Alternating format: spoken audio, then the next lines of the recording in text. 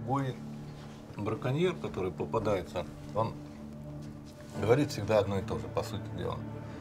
Аргументы для наказания браконьера, преступника. Tigerland is a film about the beauty and the majesty of tigers, told from a human point of view.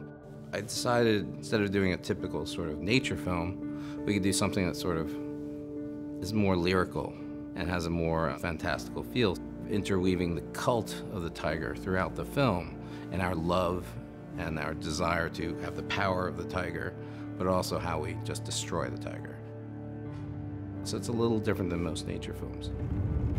We follow one conservationist in Russia, and we follow a family whose great-grandfather was one of the leading conservationists in India. Откуда попала пуля? Сакраментальный. We filmed some verite, and we filmed some historical kind of footage. Generally speaking, with nature films, you kind of have all the time in the world to sit and wait and, perfect lighting, perfect conditions. With verite, you need to be light, you need to be fast, you need to be mobile. And so we needed something that we could accomplish both with one camera set. And so I think going with the C300 Mark II for us was the best way to accomplish that. You can shoot 4K, you can shoot slow motion. The color on it is fantastic. The lenses that you pair with it are great. And, the low light was amazing. I mean, when we were in Russia, we didn't have a lot of daylight. Days were short. And so we were able to push our shooting days longer. I would say most of the shoots, we had 3 bodies with us. One for me to shoot on, one for Ross. In India, we had the third with the 50 to 1000 dedicated for tiger footage. We were shooting in some extreme conditions. We were shooting in minus 20 below in Russia. I think it was about 100 degrees in India.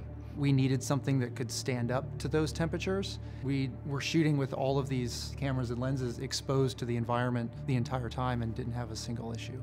We had a full set of Canon K35 lenses, Canon 15.5 to 47, a 30 to 105. One of the reasons we chose the 50 to 1000 is because it's really fun. We had a great time using it. The focal range of 50 to 1000 was ideal. We also wanted a lens that could fit into the stylistic look of everything else that we were shooting with. For any of our shooting environments that were outside during the day that had a lot of exposure shifts, we would shoot in log 2.